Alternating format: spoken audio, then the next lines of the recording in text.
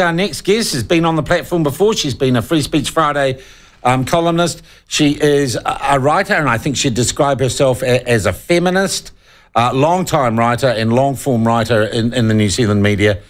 And a piece she wrote on a site called Plain Sight, which is really quite interesting, an article called Face Off. And in it, Yvonne van Dongen addresses an issue which is causing a bit of heat at the moment, and that is the idea that it's somehow cool or appropriate for drag queens, that is men who dress up as women in a hypersexualised way, to read stories to kids in public libraries. It is a global trend. And rather than being about the kids, it would seem to me this trend is about creating diversity and all the rainbow mumbo-jumbo that is going around at the moment. And Yvonne has written a piece that I'm not going to read in full here today because I've got her on to talk about it, that I just thoroughly recommend to you because it takes this issue and it puts it in context, and I think it asks some difficult questions. So let's get into it. Yvonne van Dongen joins us now. Happy International Women's Day, Yvonne. Yeah, good morning, Sean. Lovely to be here, especially on International Women's Day. All right, and look... Yep. No, keep going, sorry. Well, no, it's Women's Day. I'm going to give you a first crack. What were you going to say? I was going to say that often on International Women's Day, the media talks about things like the gender pay gap or the number of women on boards, and now they're starting to talk about menstruation and menopause, all these things that they think it's really great that we've been silenced about. But I think about things like the things women are not allowed to say at all. Like, I think about the billboard that had the Oxford definition of women, adult, human, female, and I think that had to be taken down. That was deemed offensive. And then I see billboards advertising drag shows on television, mainstream entertainment, and that's okay. And only one of those is misogynistic. And I wonder what on earth we're doing. What on earth? Where are we now? Yeah. And I find it very Yvonne, disturbing. because what you've done is you've delineated drag queens. And look, the death of Georgina Beyer, who I knew and I would have considered a friend and a person I liked very much, in the context of the debate that's been going about drag queens, it maybe kind of stopped me in my tracks, right? Yeah. And I thought... Look, I interviewed Georgina for a story. I can't remember whether it was Free Speech or Trans, and I found her utterly refreshing. Yeah. Really direct and honest and down to earth. And she too was critical of some of the gender bullies out there. And I think it had put her offside with the members of her LGB and alphabet community. I really admired her courage. She was brave. Yeah. So, really brave. But here's the delineation that your excellent column Face Off makes, and that is you meet Georgina Beyer, and Georgina Beyer, for whatever reason, has decided that is herself and that's what she's going to be, and it's totally genuine, right? Yep. It's totally genuine. It is. Right? It is. Yep. But a drag queen isn't. A drag queen is a kind of hyperbolic, as you said in your piece, kind of satirical take on what it is to be a woman. Yes, it's all the worst aspects of what men think of as women. It's like a hooker on steroids. It's the big eyelashes, it's the big hair, the huge breasts, the skimpy outfits, the lewd behaviour. It's nothing like any woman I know, and it's lampooning women. It's a caricature, and as I say in the article, that's the same as blackface. I call it woman face. Yeah, and I was going to build up to it, but you've made this amazing comparison. And I think I'm old enough to remember the black and white minstrel show and people dressing up with like boot tan on and big lips and going, whoa, mummy. And they were lampooning largely African Americans, but black people were lampooned through blackface, and that is now... I mean, Trudeau's done it, but anyone who's done blackface, they have to self-flagellate and say, I'm sorry, because it's regarded as completely politically incorrect, right?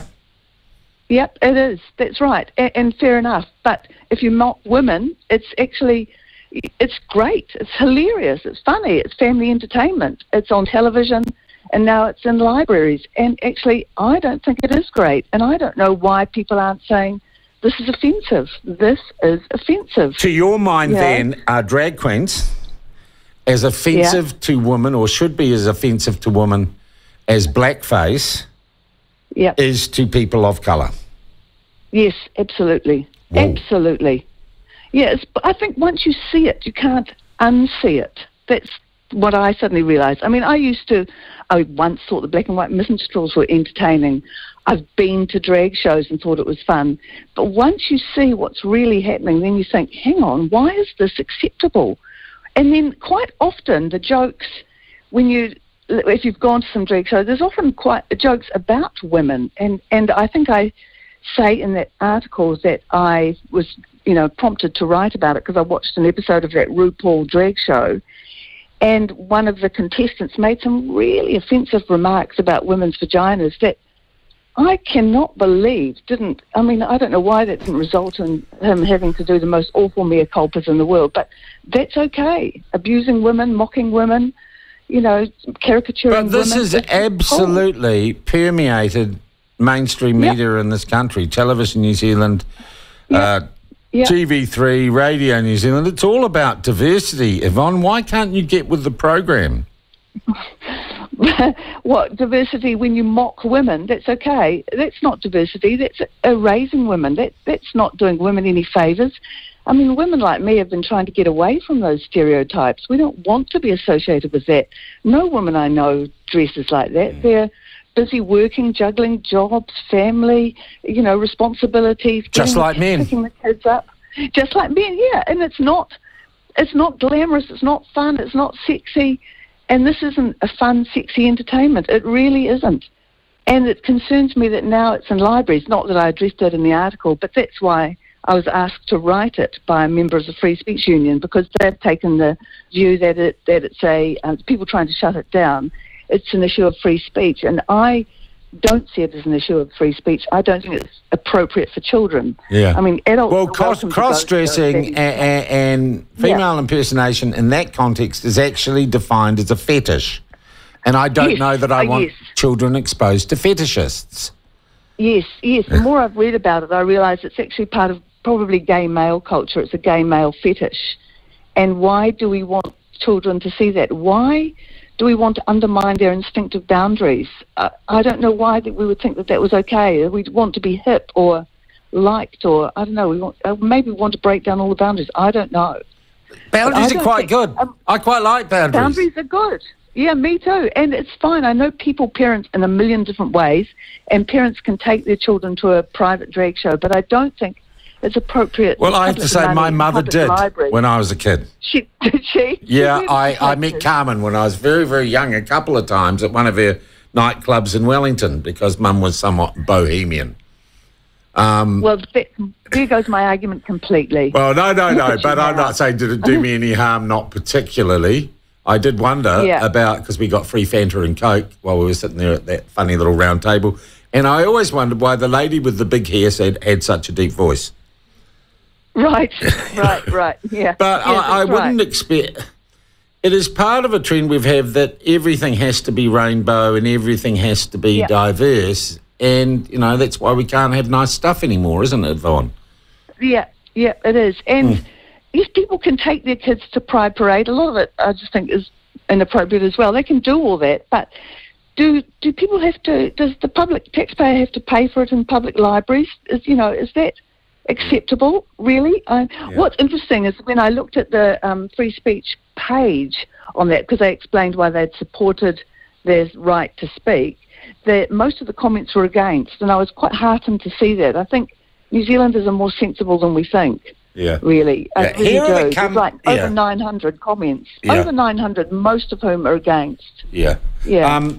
But Yvonne, mainstream media aren't going to listen to the people because they have got an agenda. No, that's right. I do want to. I want to throw at you some of the comebacks from the Liberals, from the woke that they get. They just show a picture of Dame Edna Everage, the Barry Humphries creation. Yeah. I like Dame Everage because it's an actual character. She's not sexualised. She's grumpy and acerbic, and she's a real character. I do not find that offensive. Just as Ken and Ken are not offensive. They're characters. It's not a caricature.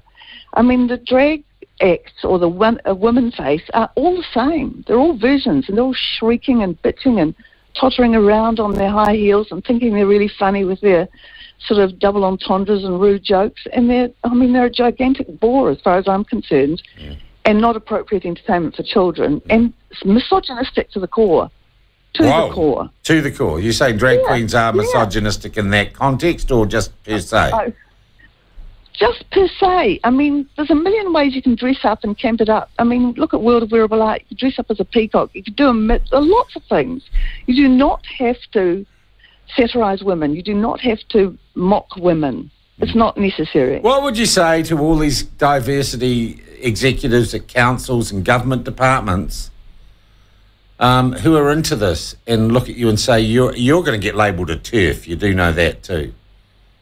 Yeah, well, we know that it means, tediously explaining reality to F-wits. So, yeah, I am. I believe in reality. I do. I don't believe in gender woo, and I believe in reality. So I don't care what they say to me. I don't care about the names that I'm called. It's really, I don't think it's a very strong argument. I find it interesting, though, that the Free Speech Union has supported it, and I did ask them they've made some weird calls lately, because I think they are, by their age, if you look at who they are by their age, they're kind of infected with woke on some issues. I love them. I love their work. Yeah, I mean, I think they're heroes in lots of ways, but I did ask Jonathan, would he defend blackface, a blackface show, and he said, well, he wrote to me and said, yes, he would if called upon. And I thought, oh boy, I hope you're never called upon, because I think that would be the... We're going to have a black and white minstrel show. Look, it's funny today, too. I with satirical intent, and I once was going to do this for a previous employer, and they pulled the plug in the last 10 minutes, and that was I was going to identify as a woman today for International Women's Day. I was going to be Yvonne or Shona Plunket. Why? Yeah. Because I could. So I took a change your birth certificate. You can change your birth certificate today, and then you can change it back tomorrow. That's right. You're allowed to do that. And I wouldn't bother doing that. I'd just identify as what I was in the woke world. I ran a Twitter poll, incredibly scientific, and asking people, should I do this? Yes, no, or don't be so silly. Yes was 45%. Oh, okay. No, I think was about 15%, and the rest of it was don't be so silly. So I haven't done it today because I was following the public. Well, what do you mean good call? Why couldn't I be a woman today so I could identify with the movement on Women's Day? Yvonne? Oh, because you're not an idiot, Sean. You're not an idiot, and you believe in reality as well. But you could just take the piss. That's fine. All right. Well, you wouldn't be doing it seriously. Yeah. I have to ask you, Yvonne, you've interviewed me, and I think you did a great piece for North and South that got buggered with by some woke sub-editors. Yeah. And they had to issue a correction, not on what you'd written, but what on someone had put in. Yeah. And I don't know, the conversations I had with you there, I felt an awakening in you about just how deep all this craziness has gone, particularly into our media. Yeah. What's happened since then? And have you been painted and pushed out of the mainstream because you know how the world works? I don't know. I mean, it could be age, but I cannot get stories that I think are really good stories in the mainstream media. And I am a fan of the mainstream media because I'm actually one of the hoi polloi myself, so I like to get stories out there. And so, I mean, the stories begging, that makes me want to, my eyeballs bleed. But I've talked to some of the people who are honest on online platforms and things, and they say that the pushback is just so vehement that it takes up quite a lot of energy, to which I say just ignore it. But, so there are so many stories out there about that do concern women and concern parents too. Parents are really worried about what their children are being taught about gender identity in schools. There are civil servants that talk to me about they're worried about what this whole gender ideology permeating, the civil service that they're bound to follow. It's kind of like a revolution by stealth has happened. It's not based on evidence. It's gender woo, so it's an ideology, and it can't be discussed. It can't be discussed in any mainstream area. And was kind of writing a story, which I might send to you, Sean. Oh, no, look, we'll publish it. We'll publish it? Yeah. Well, it's actually a news story. It's just about how we in New Zealand have housed a violent male prison in the women's prison. Prisoner. A man has stabbed a woman and 2 men. And when I say stabbed a woman, he sliced her face and lacerated her body. It was horrible. Yeah. It wasn't, And he transitioned to become a woman during the court case, called Pandora Electra, and was placed in, he got 9 years, 3 months, so it wasn't nothing, and was placed in Auckland Women's Prison, and his counsel said he felt safer. Now, to me, that's a story. It got people into trouble in Did he Scotland, go through actual physical transition, even though you can't really? It's just getting your bits chopped off. Well, he just seemed to have a ponytail and a fringe. It didn't, Oh, God, really con getting job. your bits chopped off. I'd say it's a con job. So, and I think so I looked up the law, and the law is that unless they've been convicted of a sexual violence, they can be housed in the transgender person, can be housed in the women's prison. But so violence against women, that's okay. That's okay. Yeah. So, I thought, yes, he probably does feel safer, but I wonder how the women feel about it. But of course, they don't have a voice either. So in lots of areas, women do not have a voice. We cannot air these concerns. And not just women, actually. I think there's a lot of men who are also concerned about this ideology. Yeah. And they can't speak out. And there's no media running the stories. So, that concerns me. Well, there is some media, Yvonne. That's why you're on here this morning. Look, you said to me when I rang you yesterday, because I read that piece and it just was so striking. Yeah. You said I'm lousy on the radio. I think we've just got a week's worth of promos from all the stuff you've said. Oh, because you've been honest and you've been strong, and you've been a woman. I think and I'll be in trouble, but you won't. No, you won't. You'll be alive. Hey, I thank you so much. Right. So much for joining this morning. My pleasure. I'm trying to get clearance from Dane to publish the Face Off article on the Platform Opinions site as well, and we'll of course have this interview up, Yvonne. How did you find it? I thought, because it's a brand new blog. I have my algorithms. Yvonne. I never sleep in searching for interesting content and the voice of reason in a world of madness. Thank you so much, and happy International Women's Day to you. That is Yvonne van Dongen, writer. Boy, her description of a TERF, tirelessly explaining reason to F-wits, I think it was. That was great. That was awesome. Wow. Apparently the latest edition, someone's just texted into LGBTQIA and gang, maps minor attracted people. We used to call them paedophiles or perverts. What an interesting thing. So I'm going to ask this question. I want you to text in, and we're going to talk about this later in the morning. If blackface is so offensive, why isn't drag queening equally as offensive? If blackface is offensive on grounds of race or ethnicity, why isn't drag queening offensive on grounds of gender? I think it's a very interesting question for many public libraries around the country. And you want to dress up, blokes want to dress up as hypersexualised Sheilas and prance around on stage and people play them money. Knock yourself out. But there are standards, aren't there?